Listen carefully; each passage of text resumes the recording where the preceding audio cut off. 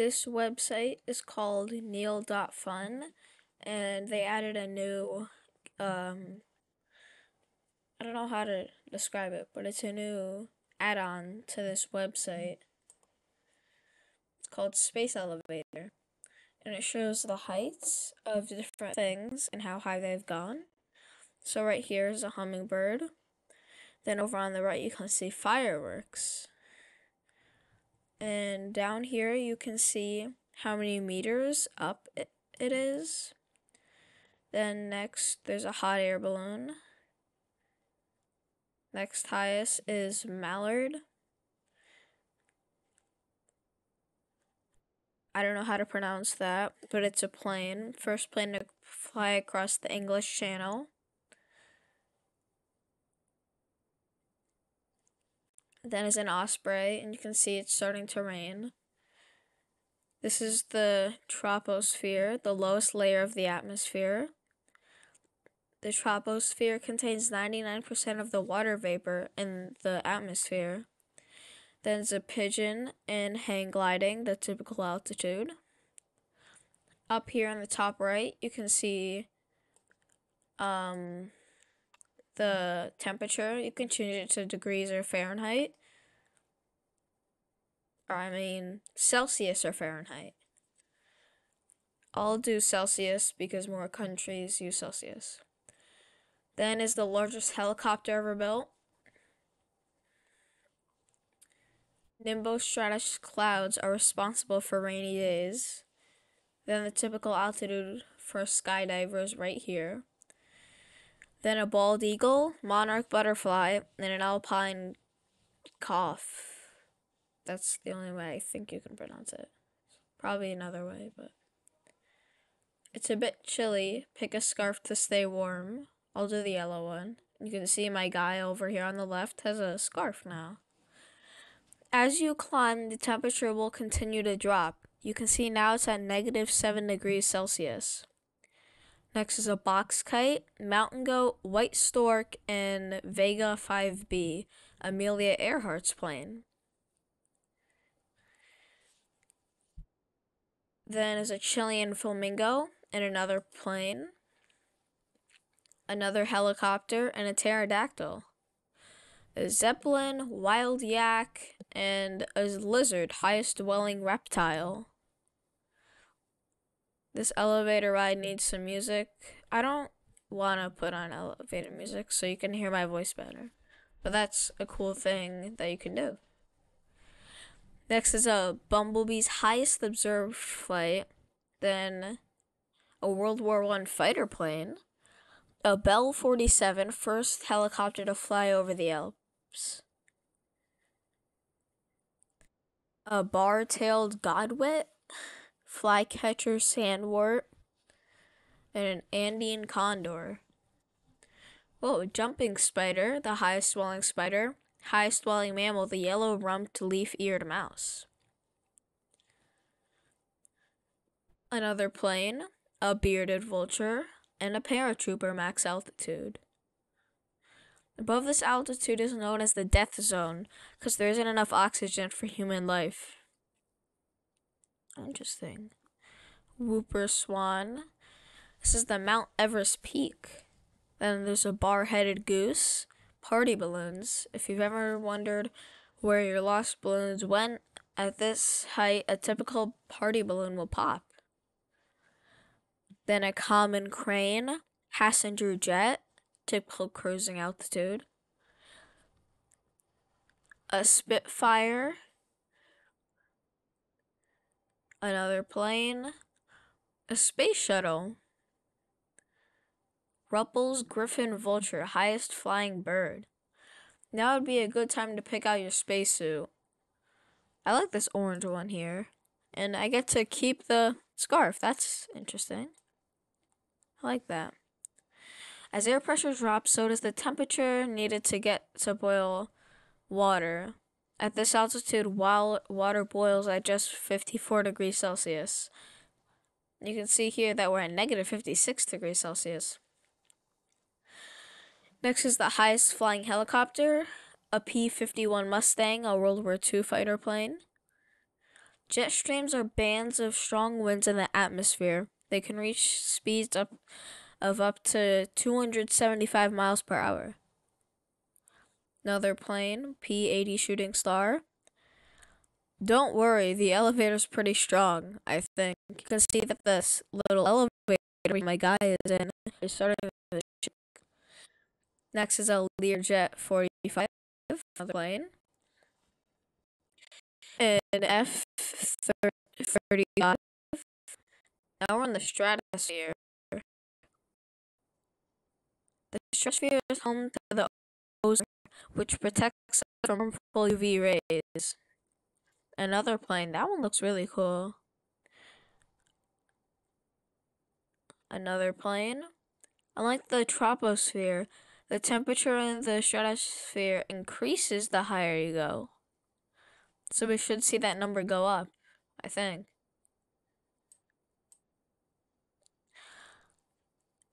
Another plane. Another plane. The USSR won 1933 balloon altitude record. This is the Armstrong limit. Above this altitude, saliva and tears will boil if you don't have a pressure suit.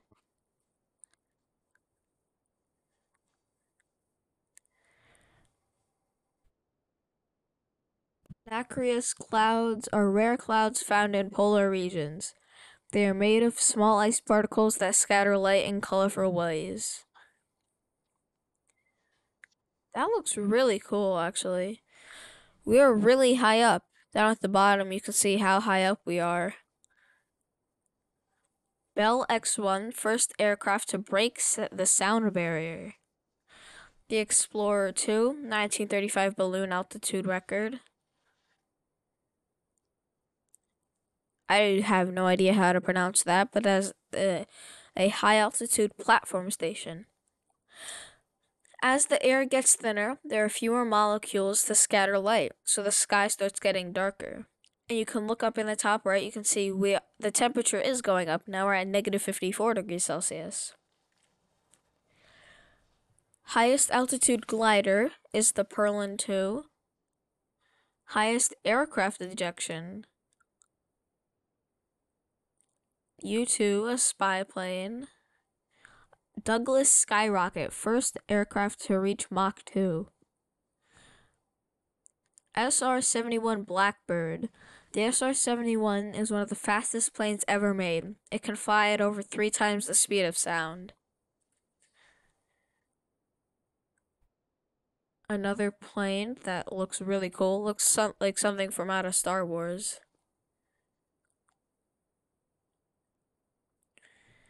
F-104 Starfighter.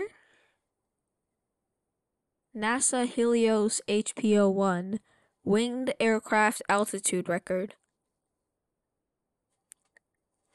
NASA X-43, experimental hypersonic aircraft. Project Excelsior, 1960 skydive altitude record. With nothing but a duct-taped pressure suit, Joseph Kittinger jumped from an open gondola and set a record that would last for more than 50 years. Another weather balloon. The ash cloud from the eruption that destroyed Pompeii reached this height. Wow. This one feels really crazy, but it's the highest paper airplane flight. Launched from a balloon, this is the highest paper airplane has flown. Now it makes more sense since it was launched from a balloon. Felix was the first person to break the sound barrier in freefall. He reached a top speed of 843 miles per hour. The Felix freefall. Congratulations, you have made it 0.01% to the moon. Bell X-2.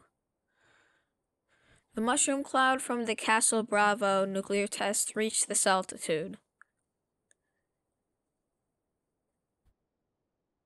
Alan Estos's skydive. Current record for the highest skydive.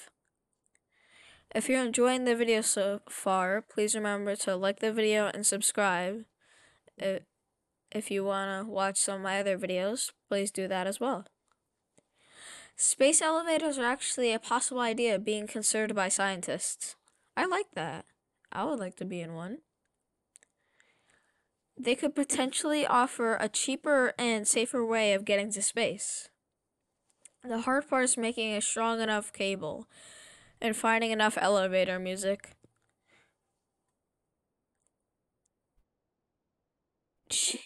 Chelyabinsk meteor, airburst altitude. Space shuttle when the boosters eject. Sutter's Mill meteor, breakup altitude.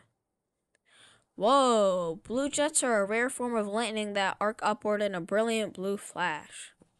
That is truly brilliant. Now the mesosphere. Congratulations, you have reached the mesosphere and are now halfway to space. The air in the mesosphere is very thin. It has less than 1% of the pressure as the air at sea level.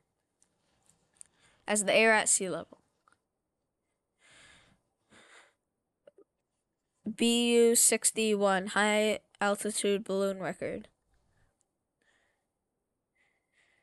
The world's fastest elevator travels at 46 miles per hour. A space elevator with the same speed would take 80 minutes to reach space. That's not as bad as I actually thought it would be. Since weather balloons can't reach this height, rockets with sensors are used to learn more about the mesosphere. Sounding rocket. Saturn V, first stage separation. The mushroom cloud from the largest ever nuclear test, Tsar Bomba, reached this altitude. I actually made a YouTube short featuring that. Whoa! Sprites are a rare form of lightning spotted over thunderstorms that only last a fraction of a second. While normal lightning is around 4 kilometers long, sprites can reach up to lengths of 50 kilometers. Space shuttle re-entry, maximum heat. Since the speed of sound depends on the temperature, sound travels 15% slower up here. Negative 65 degrees Celsius. What's that in Fahrenheit? Negative 89 degrees Fahrenheit. Noctilucent clouds are the highest altitude clouds in the atmosphere. They're only visible at night and at higher latitudes.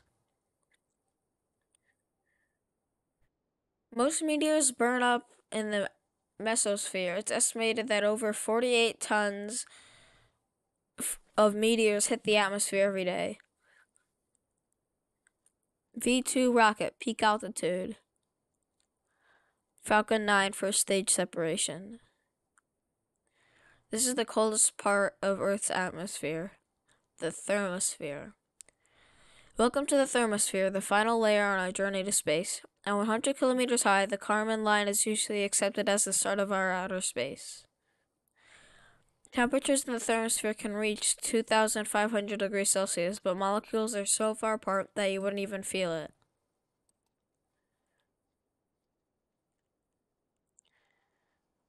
Vostok 1 on the way to space, VSS Unity. As particles from the sun hit the atmosphere, they excite the atoms in the air. These excited atoms start to glow, creating brilliant displays of light called auroras. That's insane. X-15, highest flying rocket plane.